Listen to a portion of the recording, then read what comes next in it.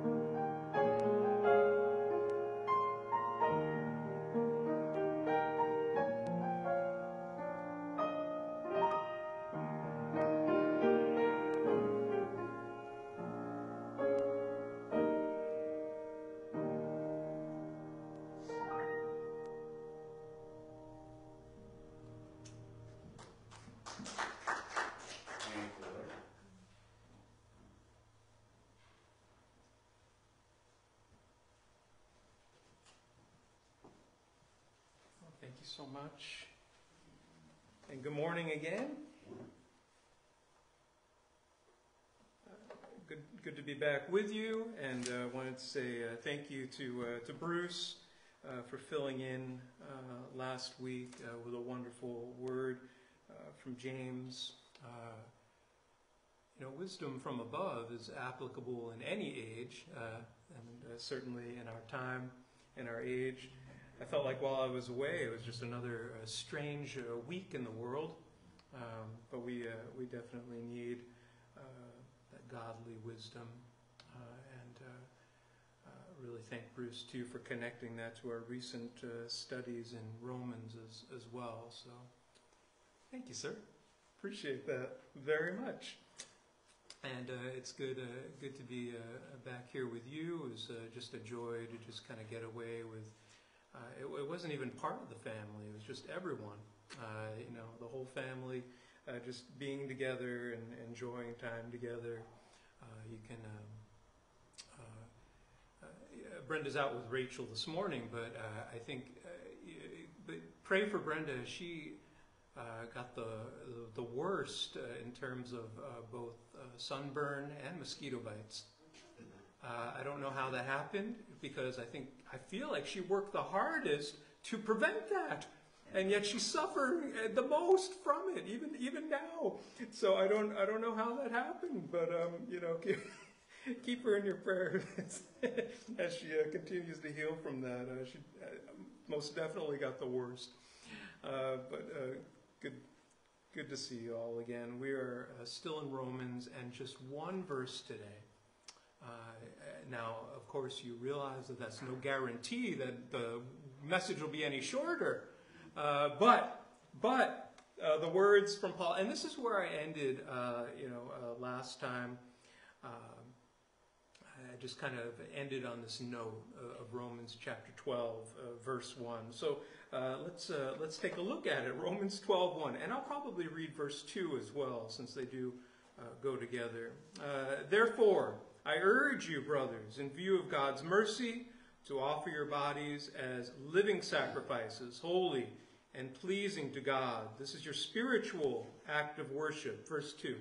Do not conform any longer to the pattern of this world, but be transformed by the renewing of your mind, and then you'll be able to test and approve what God's will is good, pleasing, and perfect will. May the Lord add his blessing to the reading of his word this morning. More of a focus, I'm thinking, next week on verse 2, but I really want to look at this true and proper spiritual act of worship that we read of here in Romans chapter 12, verse 1.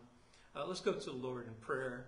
Lord, we thank you so much for this morning, and we thank you for this place where we can come and gather as your children, where we can gather as believers, and just enjoy the time together and enjoy the blessings of being yours. And just knowing that your arms are always around us, that your eyes are always upon us. Nothing escapes your attention. The big things in our lives, the little things, and everything in between. You know it all. You know our hearts. You know what we bring with us this morning. You know what we're celebrating within our hearts this morning. And you know what we're grieving also in our hearts this morning. You know what is bringing us joy this very day. You know what's bringing us perhaps some sorrow or even anxiety this day. You know it all. And whatever it is, you are sovereign over all. And we are grateful for it. We trust that you're here with us. We know it. Help us to experience it, to really know that in our hearts, and that your Spirit will absolutely guide us through the study of your word this morning, and that we have the opportunity to be nearer to you today than we were moments ago even. Nearer than yesterday.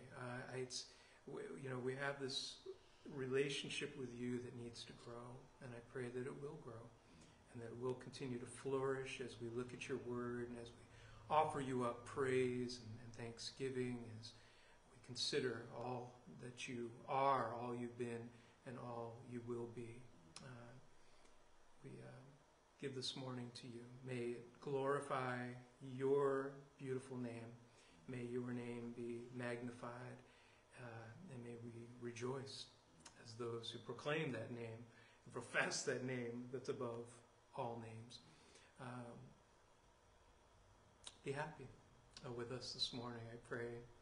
Look upon us and be pleased with all that we give for your glory and for the sake of the gospel. In Jesus' name, amen. Amen.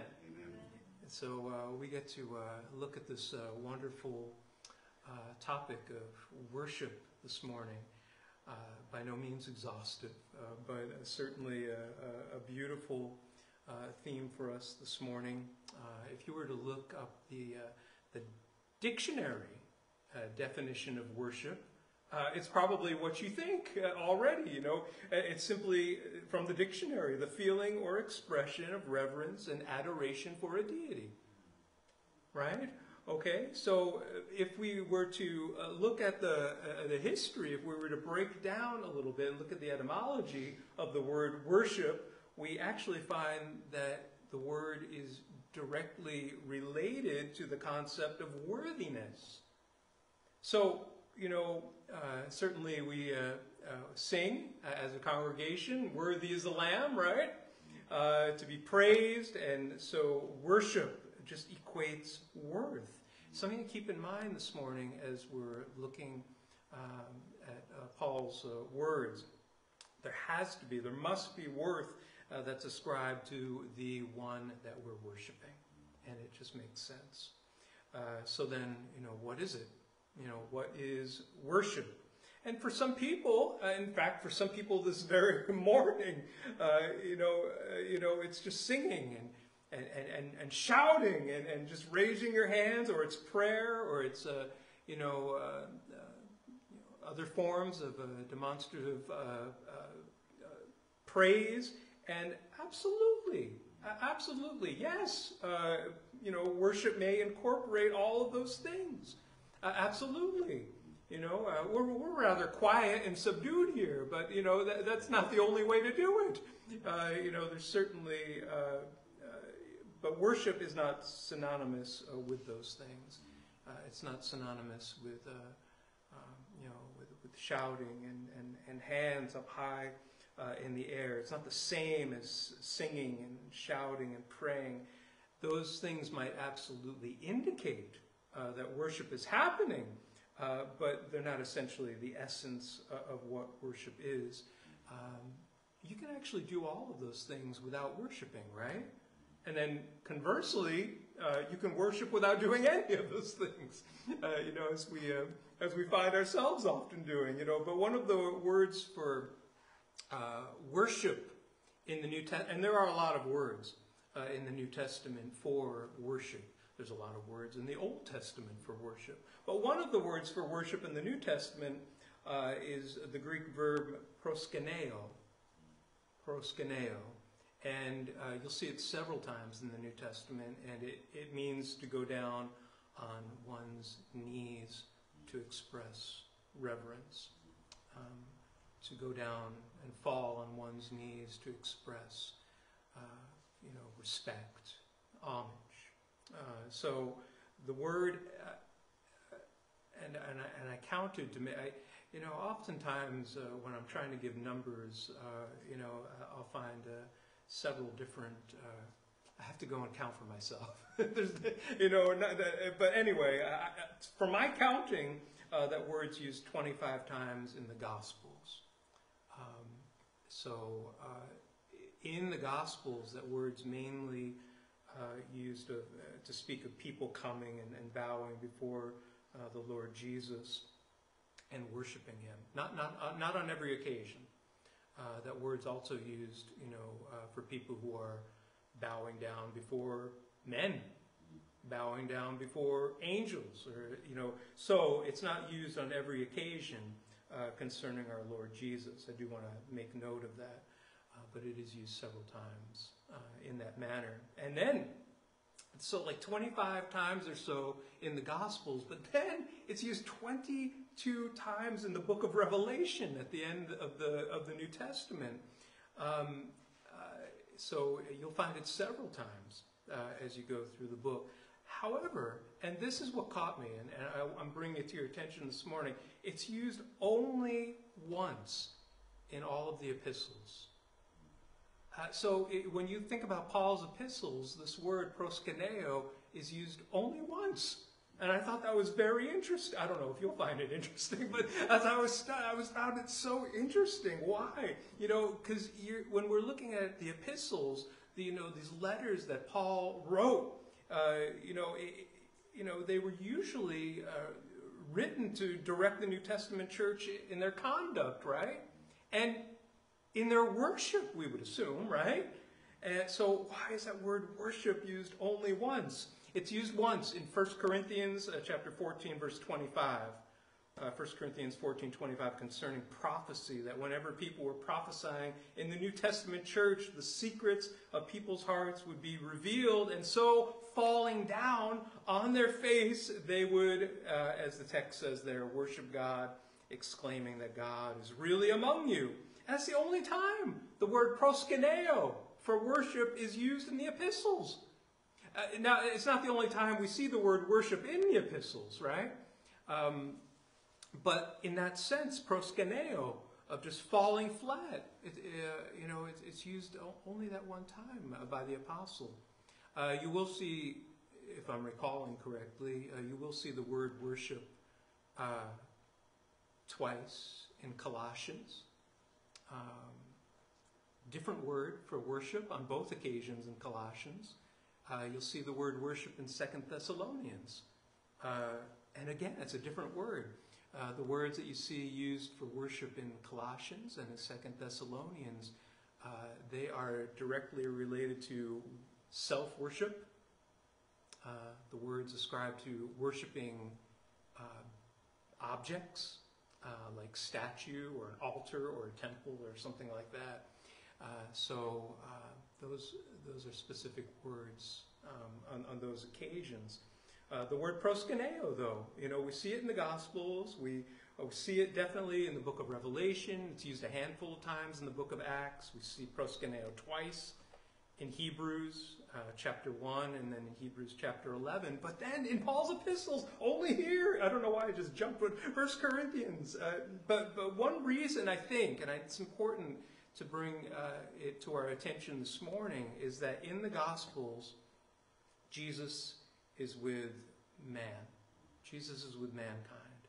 Men and women can put their eyes upon him. So he's there in bodily form. He's there in physical form. So people can absolutely fall flat before him. People can fall prostrate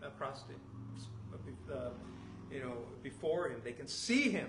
And when we go into the book of Revelation, where you see this word used so many times, there are, of course, a lot of heavenly visions that are given there. Jesus, is in heaven, and we read of the 24 elders. We read of the cherubim, the seraphim, the heavenly hosts. We read there in Revelation of the blood-washed multitude around the glassy sea, and they're all falling down, and they're all worshiping Jesus. But we're in a period, we, as the church, like those who received the epistles in the New Testament, where Jesus isn't with us in bodily form, right? He isn't with us here where we can see him, touch him. And yet, at the same time, we're supposed to worship him nevertheless as the church, right? We still have to worship him. So why is it hardly mentioned at all? In the Gospel of John, chapter 4, verse 20, John chapter 4, verse 20, you'll know there that Jesus is talking to the Samaritan woman at the well at Sychar. And I mentioned this briefly, very briefly, in these last weeks. But this woman had been married 5 times, and at this point she was now living with a man that wasn't her husband. And we kind of interject here, John 4:20, where they're having this sort of theological discussion in the middle of all her personal needs, and Jesus offering her water that would mean that she would never thirst again. And the woman says there in verse 20 of John chapter 4, "Our ancestors worshipped on this mountain, but you Jews claim that the place where we must worship is in Jerusalem." And look what Jesus says to her in verses 21 through 24 of John chapter 4. His response is, "Woman, believe me, a time's coming when you will worship the Father neither on this mountain nor in Jerusalem. You Samaritans worship what you do not know. We worship what we do know, for salvation is from the Jews." Right? Yet a time is coming, and has now come, when the true worshipers will worship the Father in the Spirit and in truth. For they are the kind of worshipers the Father seeks. God is Spirit, and his worshipers must worship in the Spirit and in truth. And this is very telling, Jesus' response. So I gave you that word, proskeneo, and the Hebrew equivalent to the Greek word proskeneo is, and I'm not going to be able to get it from my throat there, but shachach. I can't say it right because I sound like I'm speaking Klingon when I do it. but it's that meaning, the same meaning. It's the equivalent to what we see here in the New Testament. In the Old Testament there, shachach, to bow down, to crouch, to fall flat, to stoop, is the meaning there. So we have to understand that main Hebrew word that has to do with worship, and you'll see it throughout the Old Testament. I mean, that word is, again, not used every time speaking of bowing down before God, but on numerous occasions it is. But we have to understand that it has to do with worship concerning what you do physically, prostrating yourself before God, falling flat, stooping, crouching, bowing down before him. And again, just like I said, it's there in the Gospels, when people come before Jesus and they bow before him. And again, it's there in Revelation where everything, the whole heavenly host, the heavenly realm, people are bowing before Jesus in bodily form and worshiping him physically, and then only used once in the epistles of somebody bowing down because they're struck by conviction of hearing a word of prophecy to them, is what we find there in 1 Corinthians. So I think what Jesus is saying here is, there's a time coming, we read here in John chapter 4, there's a time coming, and now is when it's not about what, about what mountain you worship at, it's not about what physical place you're at, it's not about form, it's not about ritual, but it has to do with the heart, is what he's saying.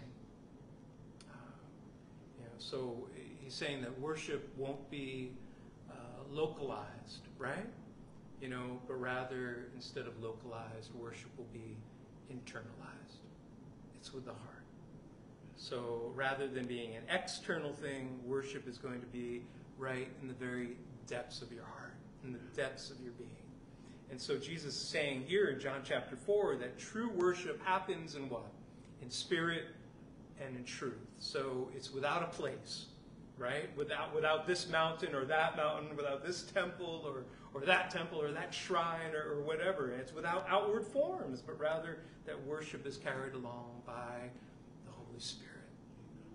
And it's interacting with our human spirit. It's interacting with our hearts according to the truth of who God the Father is and who we are related to him. And we've been talking about that.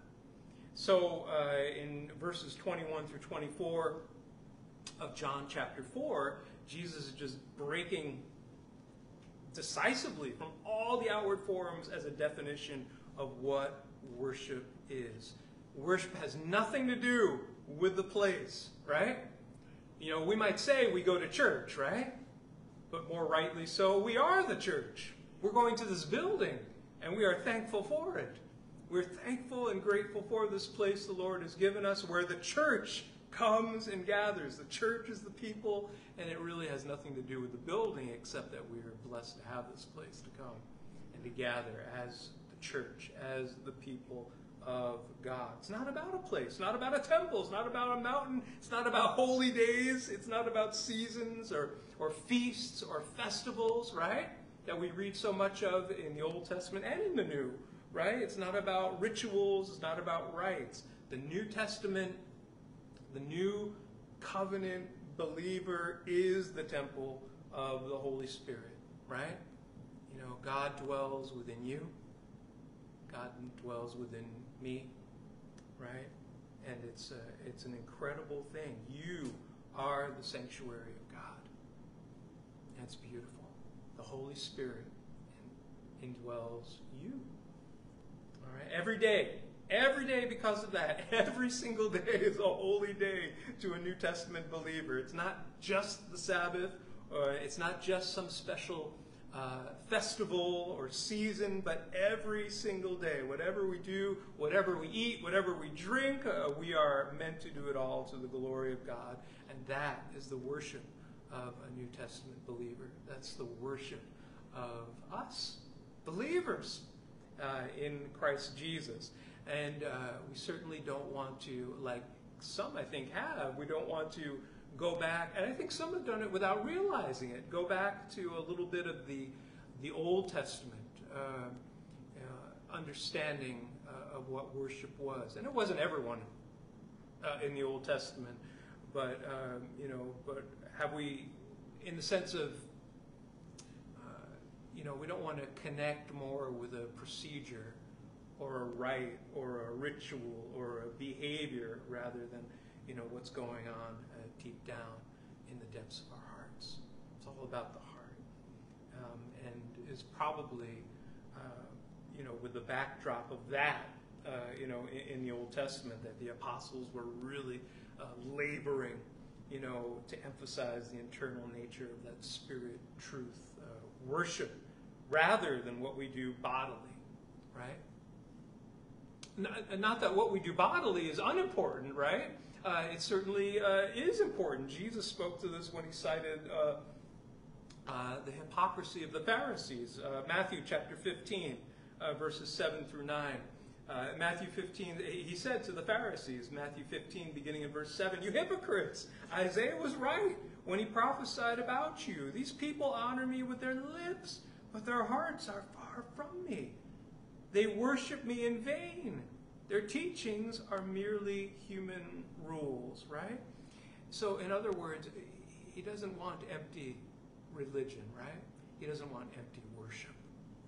And we see that a great deal, not only from the Pharisees. We see it in the Old Testament. His people, God's response to that Old Testament empty worship, it's staggering. Look at the word. We are familiar with these words probably, but look at the first chapter of Isaiah, beginning in verse 10 and continuing through verse 16. Isaiah chapter 1, beginning in verse 10. Look at the words. Hear the word of the Lord, you rulers of Sodom. Listen to the instruction of our God, you people of Gomorrah. The multitude of your sacrifices, what are they to me, says the Lord? I have more than enough burnt offerings of rams and the fat of fattened animals. I have no pleasure in the blood of bulls and lambs and goats. When you come to appear before me, who has asked this of you, this trampling of my courts? Stop bringing meaningless offerings. Your incense is detestable to me. New moons, Sabbaths, and convocations, I cannot hear your worthless assemblies. Your new moon feasts and your appointed festivals I hate with all my being. They become a burden to me. I am weary of bearing them. When you spread out your hands in prayer, I hide my eyes from you. Even when you offer many prayers, I am not listening. Your hands are full of blood. Wash and make yourselves clean. Take your evil deeds out of my sight. Stop doing wrong. The words of the Lord, right? You know, the depravity had become so great. You know, everything, the religion, the worship, so empty, so meaningless. You know, it does not escape the Lord's attention. He said very similar sense through the prophet Amos. If you can read through all of Amos chapter 5 if you want to. I'm not going to. But Amos chapter 5, but let me give you just verses 23 and 24. Amos 5, beginning in verse 23. Away with the noise of your songs, right? He doesn't want to hear. I will not listen to the music of your harps. But let justice roll on like a river. Righteousness like a never-failing stream, right? Right? And don't misunderstand what I'm saying. I don't want to be critical of any praise or any method or medium of praise. You know, by all means, let there be loud, exuberant, celebratory, praise. Right? You know, we've been in services such as that. I'm sure we've been, in gatherings and assemblies where that is the case. It's beautiful. But we can say that many, even in that sense, there's a lot of songwriters and praise leaders who have recognized the problem of emptiness and meaningless in terms of, what are the songs? What's the music if there's nothing in the heart, right? I grabbed a quote from Graham Kendrick. That name may not mean much. He wrote a very familiar praise song, Shine, Jesus Shine. You know that one? I can't sing it. I won't sing it. I thought about it for a moment, but then I thought better. I don't know if that would come out better or worse than my attempts at Hebrew, but I thought about it anyway. He said, his words, and I think it's actually quite powerful. He said, worship has been misunderstood as something that arises from a feeling which comes upon you, but it's vital that we understand that it's rooted in a conscious act of will to serve and obey the Lord Jesus Christ. And I think that's very powerful, because that's right. We can get taken up with feelings. Not that feelings aren't important. Of course they are. They're God-given. Our feelings are certainly important. However, keep in mind that you can get feelings anywhere, right? You go to a concert, there's feelings that are stirred up within you. You go to the theater to watch a production, and there are feelings that are stirred up within you. You go to the movies, and look, the last 2 movies I saw didn't even have real people in them. They were like animated, Inside Out 2, Elemental, and I still had feelings stirring up within me. These things aren't even real, and still, you can get feelings from that. You can get feelings, at the ballpark. I mean, my goodness, my amazing Mets, they swept the Yankees twice this season. I was stirred within, there was something within me, all right. Anytime Queens takes out the Bronx, right? There's something stirring within you. There's feelings that are being are being roused. We can be taken up in feelings. Even recently on vacation, as the skies, were putting on a show every evening, the sunset, lightning storms, whatever it was, the feelings are there. True worship is something different. It's different than that. It's more than being taken up with feelings. It's exactly what I just said from that quote. It's an act of will where we consciously serve and obey our Lord Jesus Christ. You've heard songs from Chris Tomlin, I'm sure. His words, worship is where God isn't moved by the quality of our voice, and he has a beautiful voice. Isn't moved by the quality of our voice, but by the condition of our hearts. In that sense, maybe I should try singing, if my heart's really in it. But the heart of the matter, as we've said over and over, is that matter of the heart. It's the condition of the heart. You even saw the condition of the heart from James chapter 3, right? It needs to be right. It has to be right. So what is true worship? What is it? Let's look at our text, Romans 12:1. Romans 12:1. Therefore, I urge you, brothers and sisters, in view of God's mercy, to offer your bodies as a living sacrifice, holy and pleasing to God. This is your spiritual act of worship. This is your true and proper worship. And it's interesting that Paul, so I gave you that word earlier, proskuneo, and Paul does not use the word proskuneo for worship, right? He uses a word that we see a handful of times in the New Testament, latraia. He uses the word latraia, and it's a Greek word for worship, but that word is directly associated with both service and sacrifice when directed toward God. Okay, this is Paul's understanding here, and so Paul says to these Christians in Rome, he's saying, "I urge you," and this is a strong word too. He's saying to them, "I urge you, I exhort you, I beg of you, I plead with you, I appeal to you." And I'm just, you look through the parallel Bibles, you look through all the translations, these are words that we see. I encourage you, I beseech you, whatever your translation might say, but the feeling is there, and it indicates to us that it's exactly what we were just saying, that it's a matter of the will, that it's your choice to make. That's why he's urging them. That's why he's exhorting and encouraging them, because it's their choice to make, and it's our choice to make too. You absolutely engage your will when you worship God. You do it when you come here. You do it when you're worshiping in private. But you are engaging your will. You choose to do it. I choose to do it. And that's a very strong point. But even look at the words there in Romans 12:1. That choice is only possible when it's in response to the mercies of God. Therefore, I urge you, brothers and sisters, in view of God's mercy, is what Paul says. That's what it's all about. The only way that we truly worship is in response to who God is and to what he's done and to what he has said in his word. It's in response to his person. So it's not just willpower, right? But it's when we as individual believers and we as the church, we just, what else can we do but just melt, before his grace and before his greatness.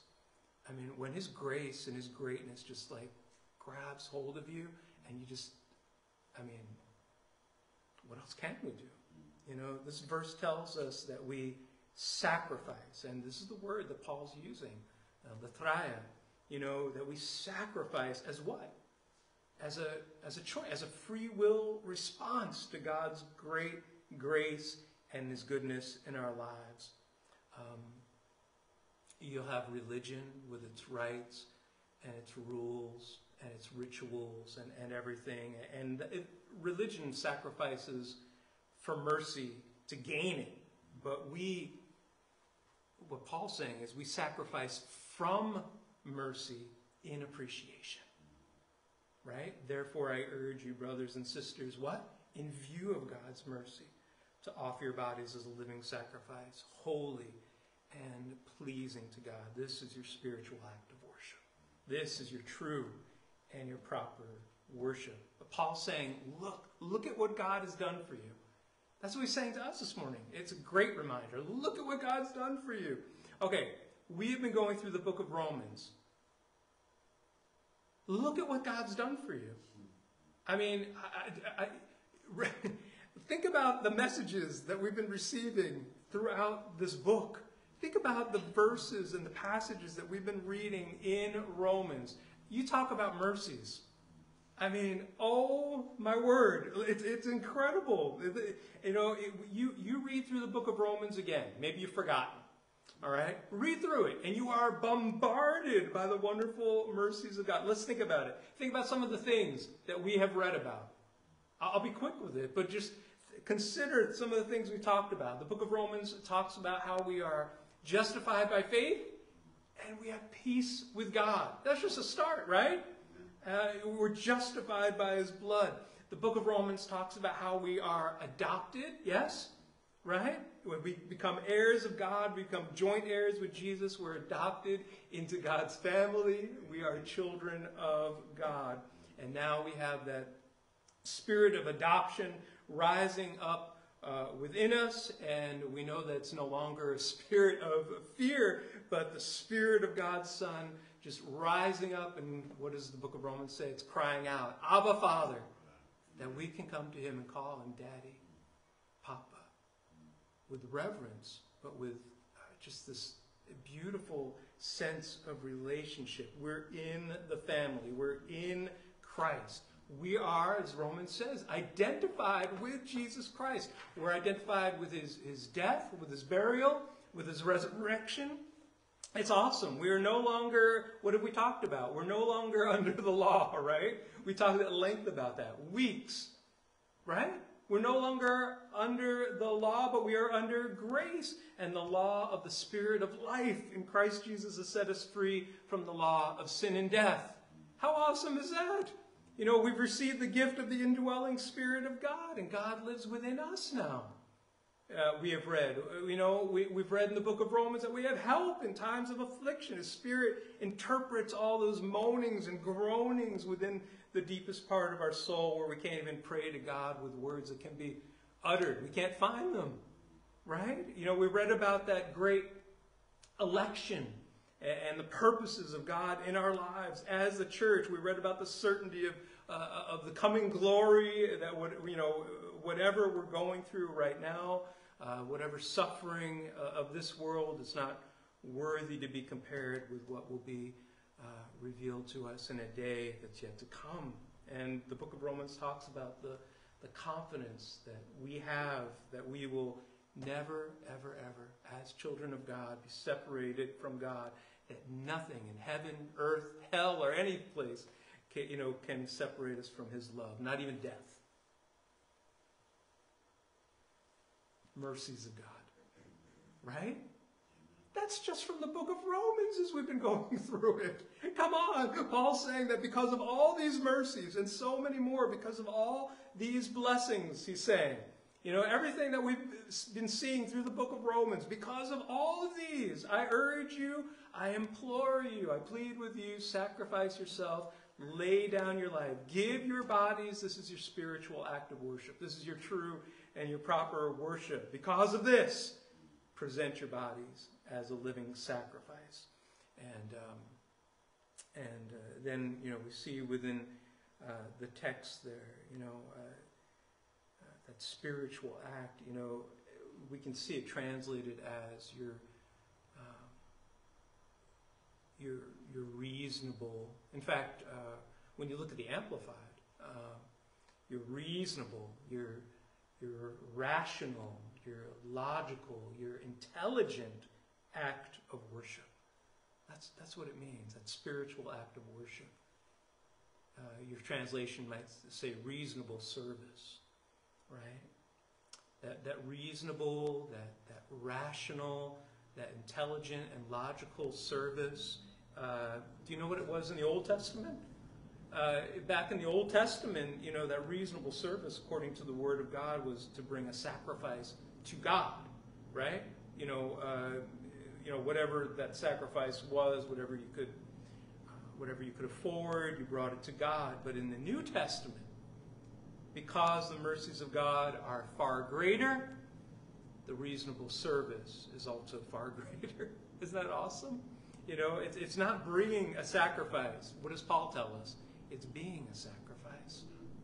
And what a difference that makes. This is priestly service, is what it is, right? We are priests of God. The Bible says you are a royal priesthood, right? A holy nation. And as priests, you and I are being asked to bring a sacrifice. And the sacrifice is you.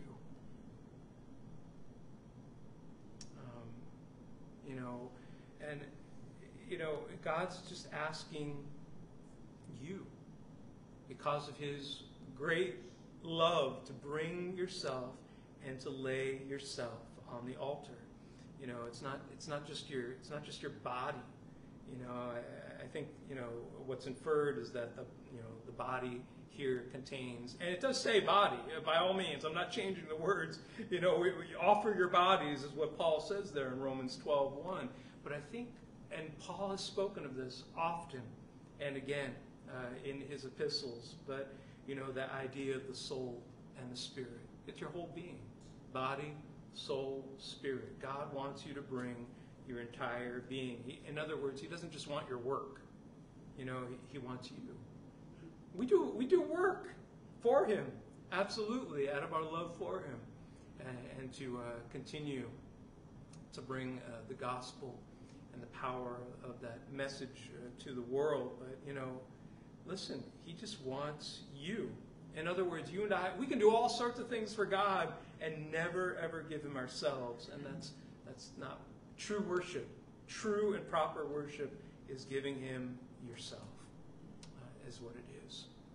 Warren Wiersbe, his words, he said, worship is the believer's response of all that they are: mind, emotions, will, body, to what God is and says and does. It's wonderful words, and he's right. Someone has said, not my words, but worship is the submission of all of our nature to God.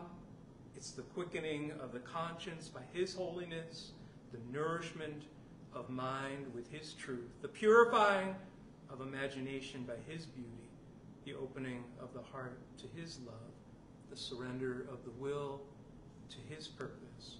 All this gathered up in adoration, the most selfless emotion of which our nature is capable. Therefore, it is the chief remedy for that self-centeredness, which is our original sin and the source of all actual sin. I think those were the words. I didn't write it down, but I think those were the words of William Temple. But absolutely correct. Self-centeredness is, absolutely, it's just abolished, it's just destroyed when we get caught up with the greatness of our God. He wants all of you. He wants all of me. Maybe the two greatest gifts that God can give us are just a true sense of ourselves, what we really are, and then a true sense of who he is, who he really is. And if you get a revelation of who God is, then you just have to give yourself entirely to him. How could it be otherwise, right? If we truly see him, truly know him. In the Old Testament, there were certain offerings that would be given by the people and the priests. They could eat some of the meat of those offerings, but the burnt offering was a little different. Just quickly, the burnt offering had to be entirely given to God. Not part of it, all of it. So there were other sacrifices, there were other offerings where a portion could be taken out, but not the burnt offering. The burnt offering had to be entirely given to God. And I think, maybe, in a sense, that's what's being spoken of here. You just have to, and Paul said it, you have to die to yourself. That's worship. That's true and proper worship. Dying to yourself and giving yourself completely as an entire, as a whole sacrifice to the Lord. And that's the imagery. I think it's a striking image, actually. A living sacrifice. I mean, it's just, what's a living sacrifice? It's alive. I mean, the sacrifice stays alive on the altar. That's what it is. And because it's alive, you know, in other words, you and I have been bought and brought alive. We've been brought out of death and into life in Christ. Hopefully our old selves have died, right? You know, that's the key. And we're now alive in Jesus. But if you are alive in Christ, you are going to continually need to be giving yourself over and over again to the Lord, putting yourself on the altar. It's a daily thing. Just giving ourselves daily over to Him, wholly, entirely over to Him. Why? Because we're living sacrifices. And someone has said the problem with a living sacrifice is that it crawls off the altar. And, right? Absolutely. I mean, so where are you? Where are we?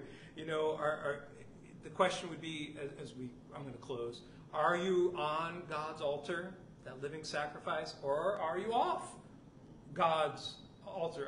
You know, is there just a small part of you that's on the altar, right? You know, and maybe you were once on the altar, but no longer. You know, we need to continually place ourselves there. Let me put it in it's probably an easier way to put it. Where is your heart? Where's my heart? I'm not just asking you. These are, you know, that's all of us. You know, if this worship, this true and proper worship, you know, that Paul's speaking of here, you know, if it's all about the heart, and it is, that sacrifice and service from the heart, then where is your heart? What did Jesus say in Matthew chapter 6, verse 21? For where your treasure is, there your heart will be also. For where your treasure is, there your heart will be also. Where is your treasure? Where is your heart? Where's my treasure? You know, where's my heart? I'm not exempt. You know, it's all of us. You know, what is our worship worth? It's got to be worth something. What's our singing worth, right? What's our praise worth? We talked about worthiness being a part of this in the beginning. You know, if we're not laying down our lives, if we're not giving the things that are most worthy in our lives, that are of most value to us, you know, then what is our worship? Billy Graham, he put it like this. His words, Billy Graham said, the highest form of worship is the worship of unselfish Christian service. He said the greatest form of praise is the sound of consecrated feet seeking out the lost and the helpless. Yeah. Another quote from C.T. Studd. Studd said, if Jesus Christ be God and died for me, then what sacrifice can be too great for me to make for him? And if I'm not mistaken, I could be wrong, but I thought C.T. Studd was rather, I mean, he was very well educated, and I think he was heir to a fortune. And he still said that. What is worship? That was where we started this morning. It's giving your all. Paul saying, I beseech you therefore, I implore you, I beg of you, because of the mercies of God, that you present your body, soul, spirit, everything as a living sacrifice, constantly rededicating yourself to the altar of God. We have to constantly, continually put ourselves there daily, because this is your true and proper worship. This is what God deserves, and this is what God requires. So what does he see today?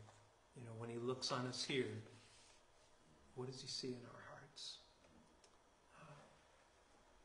And something for us to consider as we close today. But I hope that we'll consider it daily. What's he seeing within us? Where's the treasure? Where's our heart? I think it'll bring us closer to him. I know it'll bring us closer to him when we see him and we understand these mercies and see him for who he is and his nature, that never changes. And he'll just continually change things for us and transform us. We'll talk a little bit more about that next week. Maybe just verse 2 next week. I don't know. All right, let's pray. Lord, I don't know. What a verse, Lord. I got caught up, Lord. I found myself, as I was studying, going down so many roads, and finding myself, Lord, just... but it's a good thing. We getting lost in your word in a good way. Just following those trails that lead us to more understanding. And just what a joy it is to really dive into Paul's words here, even in a single verse, and to just see where it leads to those, some portions of text in the Old Testament and the words in the Hebrew and in the Greek and all of this, Lord, it's amazing to help bring to us an understanding of what this worship is. What you truly see as true and proper worship, what you truly see as a genuine expression of worship. It can't be empty. My brother was talking last week. The same thing. You won't accept that emptiness or putting on a show. It has to be real. It has to be genuine. And it really comes from a heart that's for you, the heart that's continually seeking to give all to you. I pray that our hearts, will just long. There'll just be a passion within our hearts to be nearer to you. All of us, our whole being, body, soul, spirit, all connecting, all having that experience of you. I pray that through the study of this and through the guidance of your Spirit, that we'd have a better understanding of worship in our lives as believers, in our lives as the church, just gathering together as an assembly to do this, to worship you. That you would truly be pleased because you know that it comes from hearts that are for you. Whatever we do, however we sing, and however we offer our praise and thanksgiving, whether we're quiet or loud or moving or still, whatever the case may be, Lord, that it's truly from a heart that's for you. May we continually glorify your name above all things and magnify your name and preach your gospel to this world so that lives and hearts can be transformed. In Christ Jesus' name we pray. Amen.